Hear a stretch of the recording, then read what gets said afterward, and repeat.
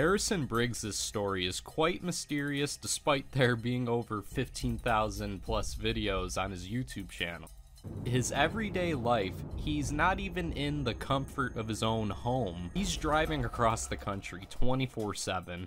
Well, I'm at a rest stop in Virginia, so I pull over to go to sleep. Every time I pull over, after I'm on the road for like 20 minutes, I notice I'm exhausted or I have to piss because they drug me.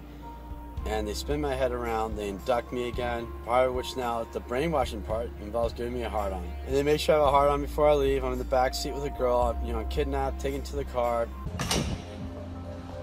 You don't live here. You don't live here. Huh? Do you live here? No, I don't. You're not allowed in here. Okay.